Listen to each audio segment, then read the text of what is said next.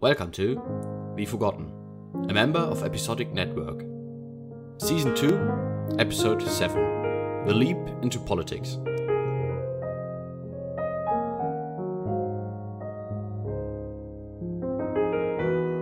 It has been quite a while since I've recorded an episode. To cut this short, I had a lot of personal trouble, as well as my scheduled leaving of the German army and some minor medical issues, but I'm still alive and kicking. Now, I got the time, sanity, and the will to restart this podcast. If you check out the website, you'll be able to see a roadmap of this year. For this second season, I will refrain from releasing the episodes every Monday, but I will fire them out as soon as they are finished, so that I will be able to conclude this series by the end of the month.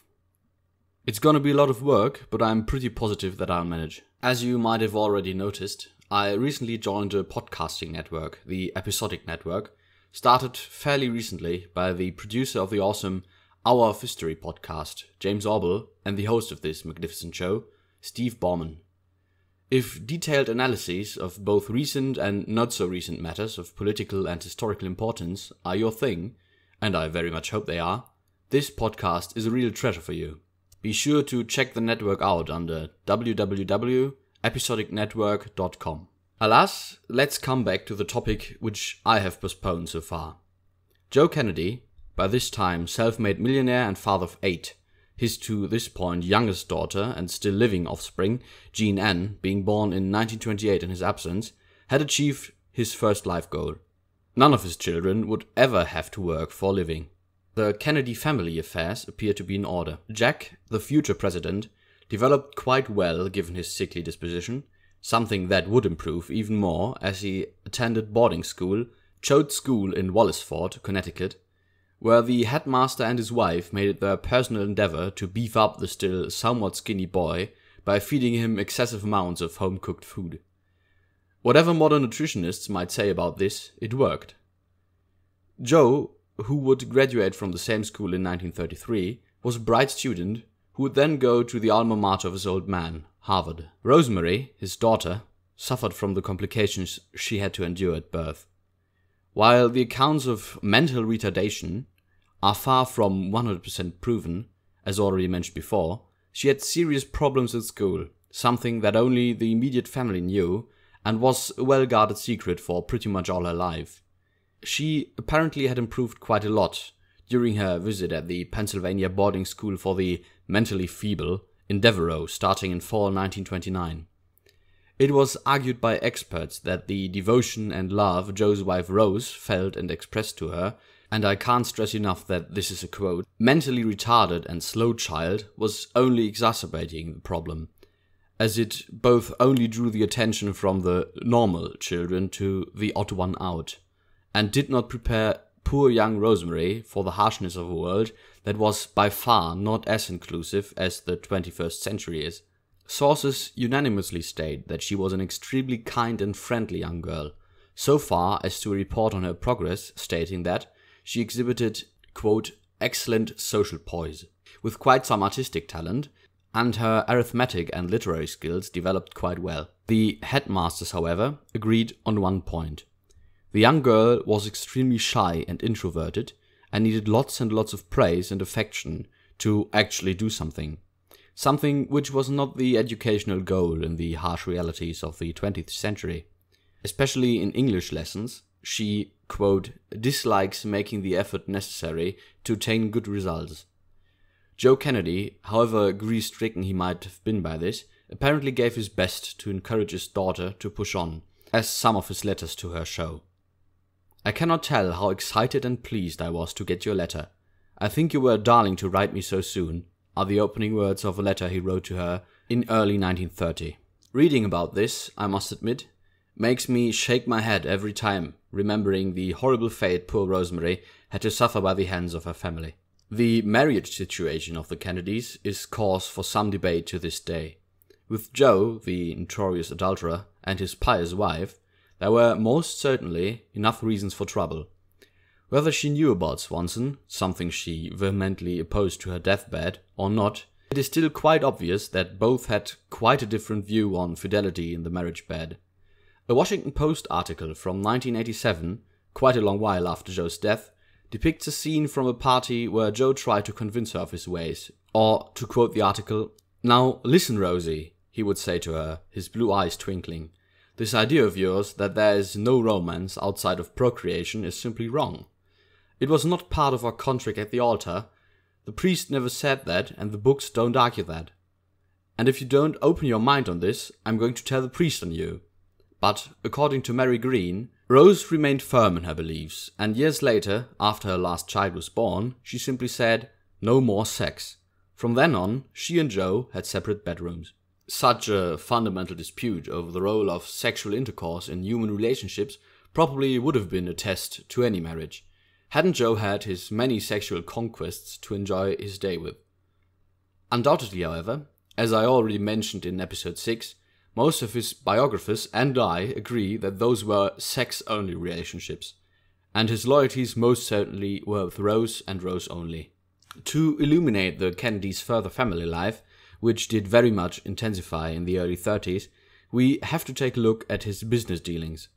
After the smashing success that was The Trespasser, Joe did see that the movie business was not the place where he wanted to re-establish himself after the disaster that was Queen Kelly.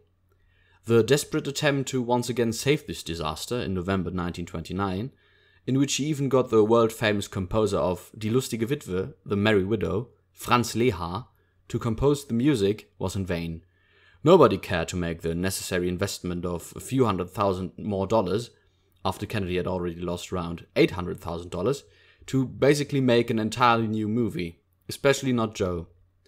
In March 1930, Queen Kelly would be finally shelved, with Kennedy laying down management of Gloria Productions, Gloria Swanson's production team, in June. According to Nassau, his creative bookkeeping had left him rich and her poor. He sold his shares in the Pathé Studios on May 7th, 1930. So, by the time he stopped all those activities, he was no longer involved in the movie industry. Even if you do not consider yourself a so-called history buff, you will probably know that 1929 and 1930 were not exactly brilliant years for the US economy and the world economy in general. Since the events of the Black Thursday on October 24th, 1929, the once virtually indestructible economy of the United States crashed down like a house of cards. The deepest low was only reached in 1932, so you can imagine that anything happening in this era was a time of cataclysmic events, the devaluation of trillions of dollars of capital and savings, and the death of hundreds, if not thousands, great and small banks and businesses throughout the states alone. Only a small handful of businessmen managed to weather this storm unscathed, and the most prominent one who even made gains during the crisis years, was Joseph Patrick Kennedy Sr. How's that possible, you may ask? If you came here for a definitive answer, well, I and every historian in the world will probably have to disappoint you. There simply is none. Joe just did about everything that could be done right. Whenever he bought short options, the share prices dropped, to an extent where shares he bought of US Steel in early 1931 lost more than 3/4 of their value by early 1932.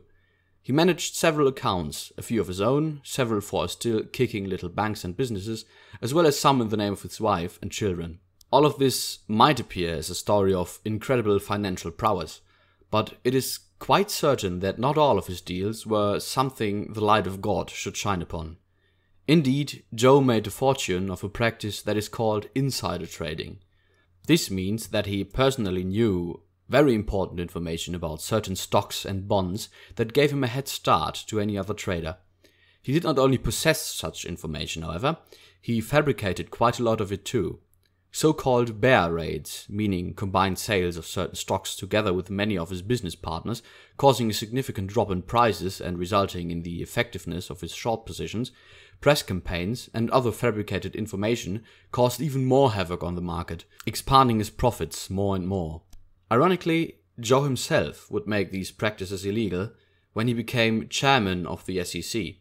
It is assumed that in early 1932, he had gained $4 million, a whopping $60 million in today's currency, from his strategic investments alone. He was not blind for the problems of the time, however. He did very much see the pressing problem of this disastrous era. His biographer, David Nassau, quotes his memoirs that he had felt and said, "I would be willing to part with half of what I had if I could be sure of keeping, under law and order, the other half. Then it seemed that I should be able to hold nothing for the protection of my family." Nassau analyzes this utterance quite profoundly. The specter of communism was probably giving Kennedy and the people of his stature more than only mild headaches. While, from the retrospective, it seems most unlikely that the few communist organizers back in the day might have been able to start anything like the communist revolutions in Petrograd, Berlin, and many other European cities, back in the day none of that seemed quite as certain. So, in 1932, he retired from active trading and instead removed himself into trading with lots and lots of real estate. It might have been less lucrative, but it most certainly withdrew him from public attention, and especially the attention of hordes of poor, unemployed and hungry workers who might have easily found someone to blame for their misery. His financial affairs in sound order, he discovered a both old and new field of exercise: politics. In Hostage to Fortune, the collection of his letters, quite early in the book, you can find a letter from none other than Franklin Delano Roosevelt to Joe Kennedy. They had been acquainted before. When Joe was the manager of the Fall River plant during the First World War, FDR was a Navy secretary, although it is more than certain that Kennedy, at this point, was well under Roosevelt's radar. In 1928, however, he made first contact with a shrewd and popular businessman on behalf of his bosses, Al Smith's presidential campaign. While Kennedy, as you might remember, still a member of the Democrats, supported President Hoover, the Republican candidate, in this run, and Roosevelt's pleas for assistance, quote, "I sincerely hope you will let me know frankly and confidentially where you stand," apparently fell on deaf ears. It appears that Kennedy was still intrigued by the young and willful man who differed from him in so many ways. Why did Kennedy support the Republicans, you may ask? He just thought that Hoover was the better candidate and superior to Smith, which, in the long run, is rather debatable. Furthermore, he was still rather bitter over his father's and his father-in-law's defeat almost 20 years ago, and had a profound dislike for the antics of Smith and his entourage. According to Nassau, Joe and FDR were completely different characters. While Kennedy was a staunch Catholic, Roosevelt was as much a staunch Protestant. While Kennedy came from a rather modest background, Roosevelt had been born and raised a classical American old blood, basically a nobleman, who had known nothing but wealth for his entire life, and was raised with a certain sense of importance and privilege. Yet, following his line of thought, both of them were charmers. Both of them knew exactly how to get the opposite to do what they wanted to do, something which actually worked for Roosevelt even when talking to Kennedy, resulting in a little mismatch in favors during their partnership. Nonetheless, it wasn't only loyalty to his party that made Joe support the Democrat, but also his own interests. It was Roosevelt who Joe thought might be able to turn the tide in the battle against depression, and as such would ensure that Joe's finances and the social situation would remain stable. He might easily have been a liability to the Democratic campaign for two reasons. The American aristocracy viewed him as something of a traitor to his own kin, as most of his friends from business and the gentlemen's clubs all over the US were Republicans by choice, especially because the mainstay of President Hoover's second campaign was to solve the Great Depression by giving the wealthy freedom of action, so that they might help the crisis heal itself. Roosevelt, on the other hand, argued that only a concerted effort by the government might be able to fend off the crisis and mend the growing rift in American society, something which the common man found much more enticing. This common man, however, was the second problem. Kennedy's wealth and his success during the years of the Depression were, however hard he tried to remove himself from the stage, well known through the entire country, and taking one of the big money sacks aboard might have hurt the campaign more than Kennedy could support it in the eyes of the working class. Even most Irish Democrats and voters would probably rather have seen Al Smith run a second time, but Kennedy was one of the loudest supporters of FDR, a man he thought to have the prowess and strength to shoulder the gigantic task of reinvigorating the US economy. Kennedy, however, had one big trump card on his side. He was very well acquainted to a Californian who went by the name of William Randolph Hearst, one of the most powerful publicists in America, let alone the entire world, whose yellow press papers were read by hundreds of millions of Americans per week. The first few attempts to get Hearst to support FDR in the primaries failed. Once Roosevelt was the elected candidate, after Hearst had convinced his pet candidate, John Nance Garner, to abandon his claim on the presidential race at the very last minute at the Democratic National Convention on July 1st, the propaganda machinery of the Hearst empire started firing its shells for the campaign, probably leaving a distinct impact on the outcome of this presidential race. Garner became Roosevelt's running mate. Kennedy became a more and more important figure in the 1932 campaign.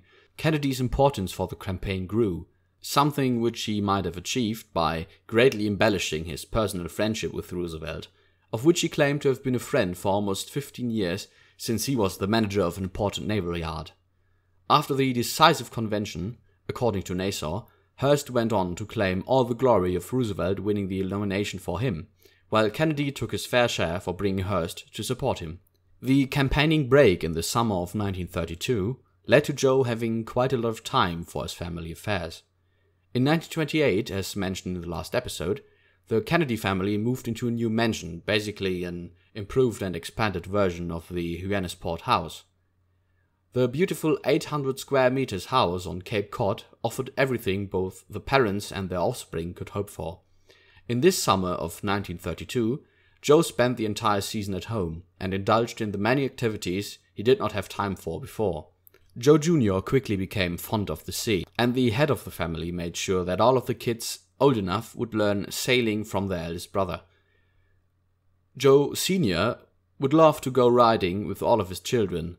An anecdote tells that he, angry over the high fees for letting the horses at a local stable, he decided to buy the entire thing for $18,000, later stating that it was the best real estate deal of his entire life. He played hours and hours of golf on a nearby course. He spent lots of time just relaxing, meeting friends at the local gentleman's club, which he had to bail out of its financial misery first, and in general, that we can assume, had a pretty great time. In September, however, the campaigning season started again. Joe joined the campaign train of Roosevelt in Salt Lake City, Utah, and went on to cross the entire country with it. Jefferson City, St. Louis, Kansas City, Topeka, and many more stations. According to several of his biographers, Joe was having the time of his life. It appears that he greatly enjoyed the thrill of bathing in the masses, which Roosevelt started to attract more and more the longer they traveled. He actively helped in designing speeches, and, I'm sure you're not surprised, he and the entire entourage stayed in the fanciest hotels and ate the best food. It became obvious quickly that Joe had backed the right horse, as the entire country, of course assisted by Hearst's press, quickly rallied behind the Democratic candidate. The September tour, however, seemed to be the only one he would join. The second, well better known tour through the Midwest started without him on October 18th. Although his exploits at the first tour were probably not to be underestimated, Joe Kennedy was someone who did not really fit into the image of this presidential campaign. Furthermore, he was politically inexperienced. Instead, he did what he could do best: fundraising. At least that was what Roosevelt thought he could do best. Joe himself had only contributed around approximately $172,000 in our currency, and he gave the campaign a loan of $50,000, which he expected to be paid back in full. This did not impress Roosevelt and his advisors too much. His luck and direct connection to Roosevelt came back on rather dubious ways. William Randolph Hearst decided that it was too risky to dedicate any money to the campaign of FDR himself, who many deemed someone too radical and internationalist. Putting your own press on FDR's side was one thing, he was still the Democratic candidate, but personally financing his campaign would be something else entirely. Hearst decided that it would be best to funnel the funds through someone of the candidate's entourage, and Kennedy seemed just like the right man. In a letter he sent to Hearst on October 19th, one day after receiving $25,000 for a radio campaign, which were to be paid in his name, Joe wrote, "I appreciate personally, more than I can ever express to you, your kindness in mailing it to me, because I realize that this check coming to the committee through me helps a great deal in having consideration paid to any suggestions that I might want to make. You may rest assured, and this I want to say in order to go on record, that whenever your interest in this administration is not served well, my interest has ceased. This blanco check, to use the term for the unlimited support given to Austria by Emperor William II in 1914, was meant to assure Hearst that Kennedy would be the most staunch defender of Hearst's interests in the government. Furthermore, it shows how even the grassroots campaign of Roosevelt was still influenced by some of the big guys on top, and that, based on this logic, they expected to have a distinct measure of control on the coming administration.